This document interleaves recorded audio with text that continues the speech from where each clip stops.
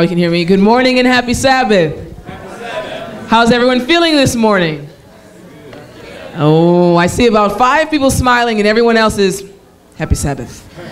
One more time. Happy Sabbath, everyone. Happy Sabbath. Praise God. This morning we are going to be singing amazing very well. So we ask that you please join in as we sing Amazing Grace.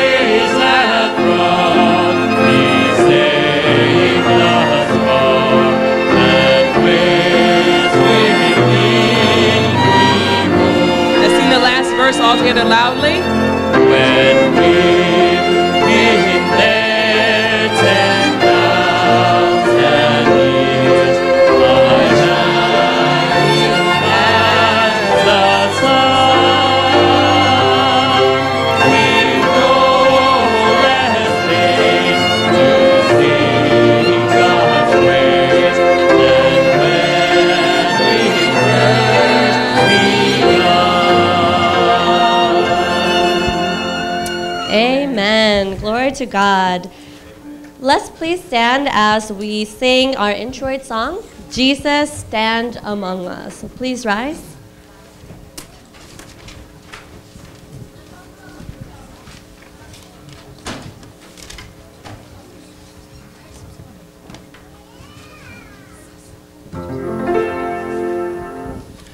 Jesus, stand among us in thy risen power.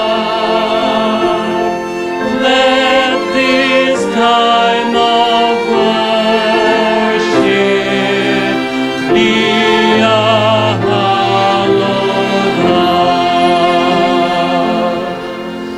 hour.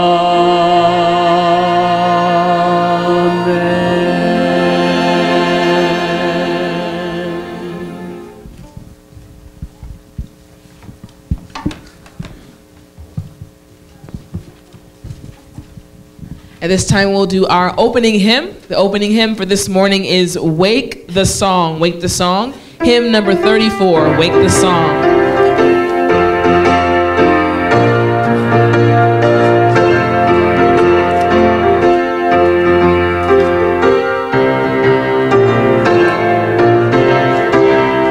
Let's sing together. Wake the song of joy and gladness with the breakthrough of the days. Banish every thought of sadness.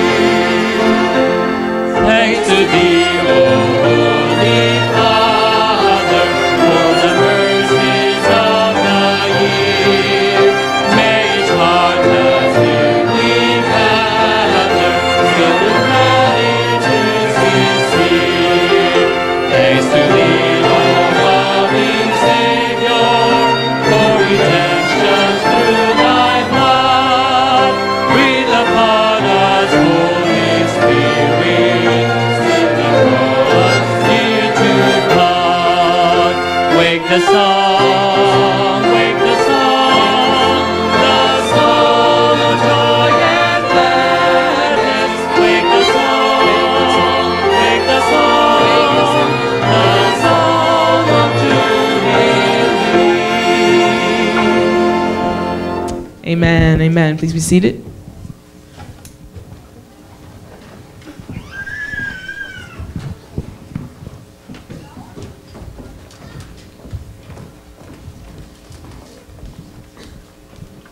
Now is the time when we get to join our small drops of prayer with the Niagara Fall of prayers that Jesus is praying for us.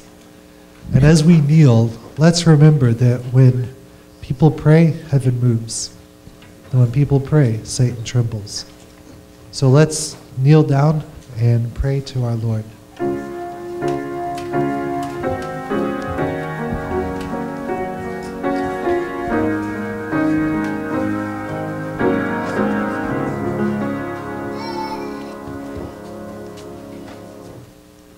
Our Heavenly Father, it is so good to be in your house. We thank you that we can worship you. We thank you that we can praise you, for you are worthy of our praise. We thank you that we can gather. We thank you that you have blessed us with this JAERIM conference this weekend. And we pray for Elder Sabuin as he breaks the bread of life to us today, and Sister Park as she translates for him. Continue to speak to them and through them as they minister to us. And may we be a blessing, and may we leave this place better than when we came. Thank you for hearing our prayer. Thank you for answering. And thank you for being so amazing to us. In Jesus' name we pray. Amen.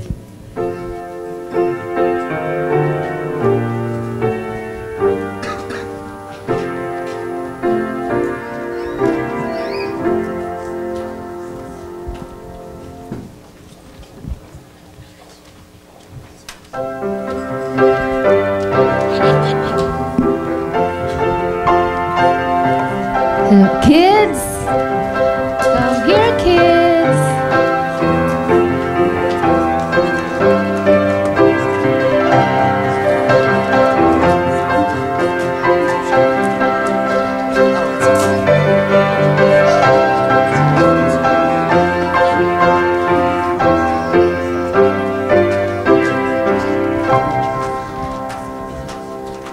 Good morning, kids.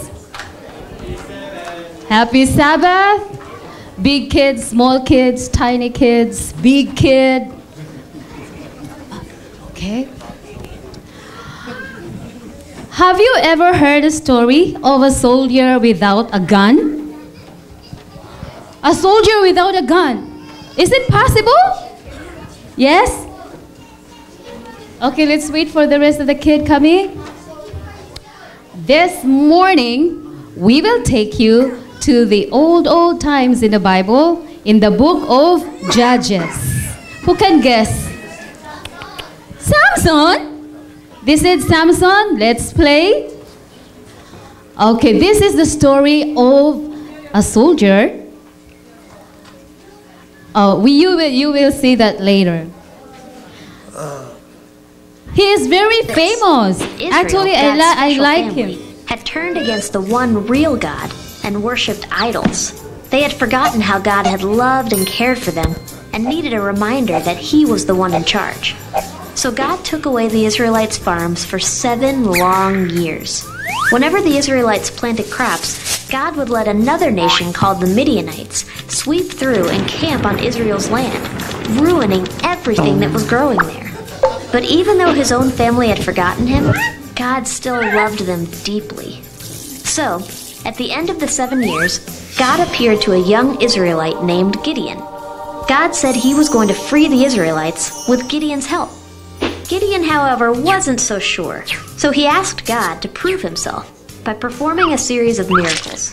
Gideon said, "If the fleece is wet with dew in the morning but the ground is dry, then I will know that you're going to help me rescue Israel as you promised." That's what happened.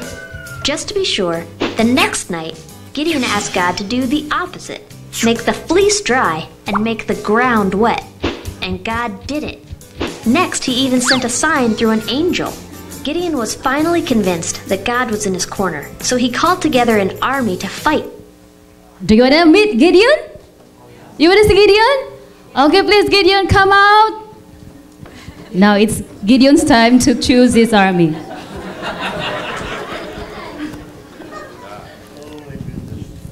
These bad Midianites. I must win this battle. You will be my soldiers. Are you willing to fight for God? Gideon, your army is too large. If Israel should win the victory, they would say, we won it by our own might. Send home all those who are afraid to fight.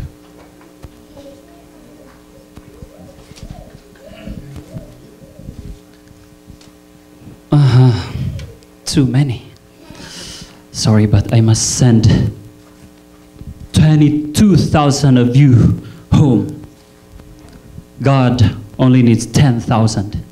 So 22,000 left and 22,000 went away and 10,000 left. But then The people are still too many. Mm-hmm. You only need a few men to fight in the battle. Bring them down to the water, and I will show you there how to find the men whom you need. Those who drink with their hands shall stay. Okay. Calling all the soldiers of God. Let's go to the river and drink some water. We need water before we fight against the Midianites. Are you ready?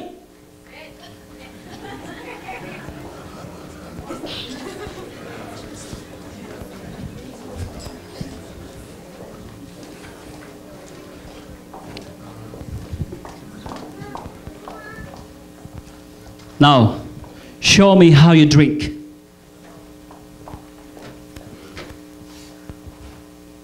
Mm-hmm. Uh-huh. Sorry, you go home. You go home. Go home.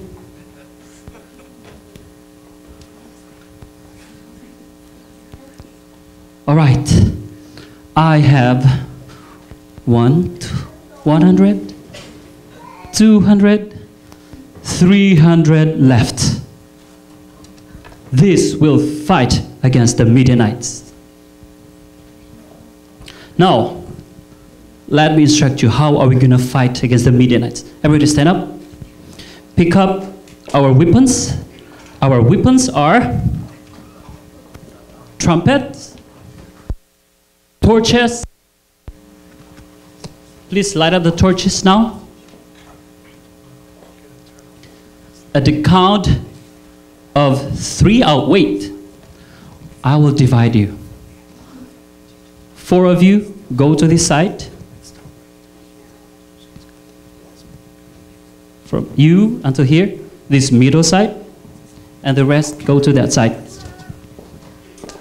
Listen. You may proceed. Go to your respective places. At the count of 3, I want you to break the jar, blow the trumpet. Are you ready? and they all went around the camp quietly. 1.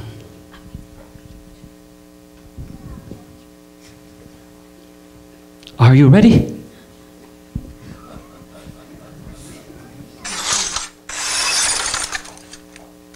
One, 2, 3.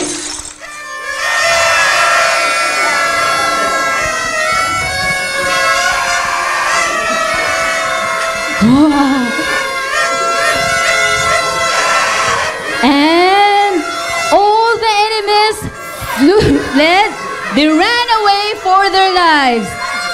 They defeated their enemies. Hallelujah! We won! We won! Praise the Lord! Yay! Do you know, kids? Why did the defeat their enemies. Why? Because they listen to God's instructions. That's one of the reasons. And you know what? The world soldiers, they have these sophisticated and advanced weapons. Gideon soldiers, they have torch, trumpet, and jar. How about us? We have this spiritual warfare. What is our weapon? Do you know? What is our weapon? What is it? Bible. Yes, that is our weapon.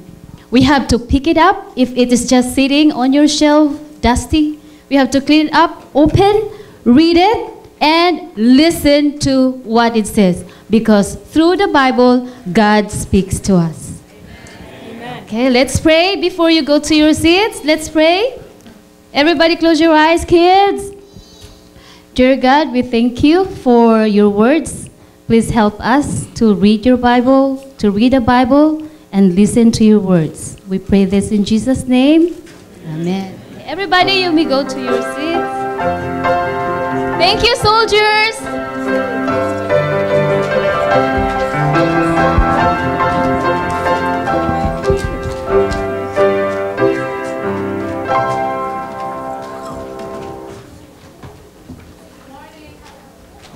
Hello, can you hear me? Okay. Good morning. Happy Sabbath, church family. I was thinking about what to say today for tithes and offerings, but we all know that God requires a tenth, not because He needs our money, right? He has given it to us so that we can use it properly for Him.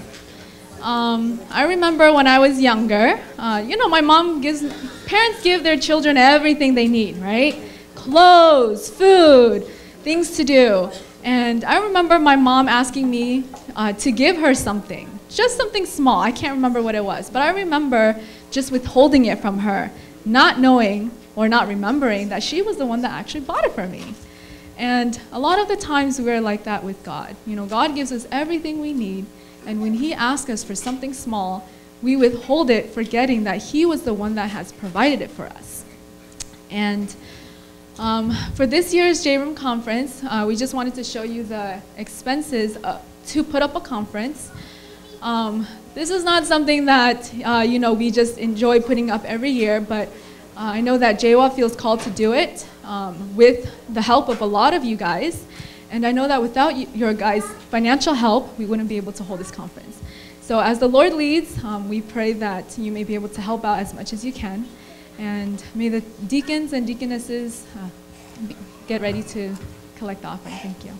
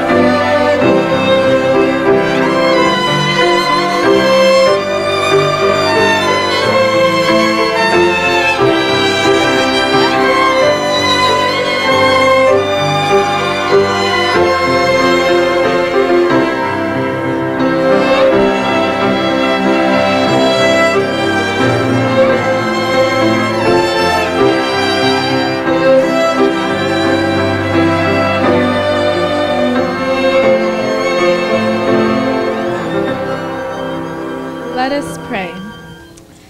Father in heaven, you are an amazing God. Thank you so much for all your blessings, whether it's to stretch our clothes out a little bit longer so we don't have to buy new clothes, or whether it be our shoes or food. But Father, if we truly looked at every part of our day, Lord, we can see that you provide for us and take care of us. We are so grateful for that. We pray that these tithes and offerings may go and glorify and to further the work that you have called us to do. And help us to remember that our reward is in heaven, and that as we give, you will give us even more in every other area. Thank you so much for your love. In Jesus' name we pray, amen.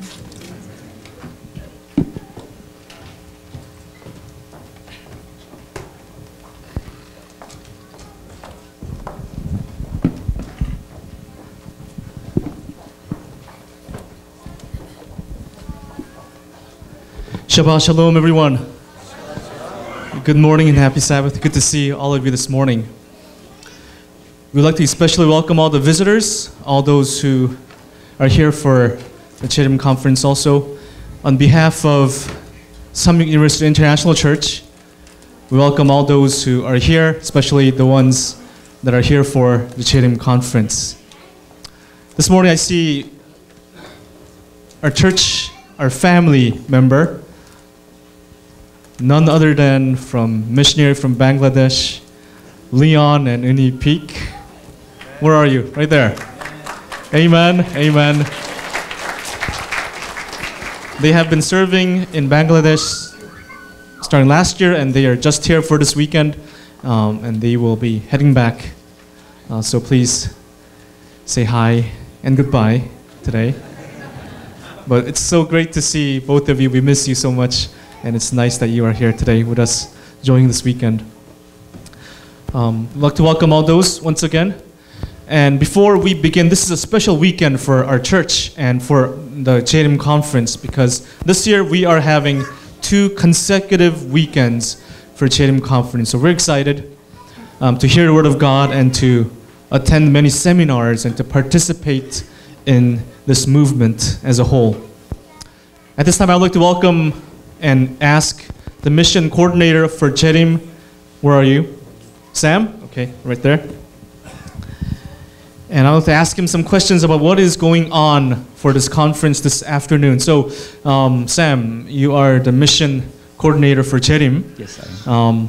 So what's going on? Can you tell us what's going on this afternoon? Okay, this afternoon and also next week's afternoon, we have JAERIM and SUIC mission team. But not only 2 organizations, but we have Namyeong Institute. Anybody from Namyeong Institute today? And Philstock, amen. And Philstock, anybody from Philstock? They are not here yet, but we'll all right there. Okay, sorry. We'll all get together, and at 2 p.m. we'll start from this place. And the thing we do in the afternoon is we're going to distribute this book. All right, so this afternoon is a mission program that we are sharing to the community. And what time is it? It's 2 p.m. At 2 p.m. We're going to meet at the lobby of this building. So as you go out that door, it's a lobby. So right after lunch, I encourage all of you to come join. All right, thank you, Sam. 2 p.m. this afternoon, right after lunch, we are going to meet at the lobby right outside the church here. And then go where? The place we're going today is Noan Station. Oh, Noan Station. The subway station. There's a large population come and go in Noan Station. So as you come there at 2 p.m., your team leaders will be waiting and pick you. So we'll go together to Noan Station. All right, so more information will be given to us at 2 p.m. after lunch when we gather together, and it will be a great time for all of us as we share God's word to the community. Or any last words? Oh, yes. This is not just to give or dump this message to people. This is not to feel great about ourselves giving something good to people, but there are always some people who are waiting and hungering for the truth. And there are some people who are waiting for kind words and kind greetings that we can give. So we have not only the book, we have some waters that can refresh people from this hot weather, and we have some wet tissue that people can use it, and we even have some flowers ready. So if you have a good, kind smile, you can give this flower to people as you give books too. All right, thank you so much. We'll see all of you at 2 o'clock this afternoon. Thank you, Sam. Thank you so much. All right. Before we hear the choir this morning, I would like to invite the president of JAERIM, Jaehwa, to introduce the speaker for this morning, and then we will go on with a special music by our church's choir. Welcome to JAERIM Conference, and this conference is not about us, it's about Jesus Christ. And it's about His Word and about His work. And I'm so thankful to have our main speaker, Richard Sabuin. He's a pastor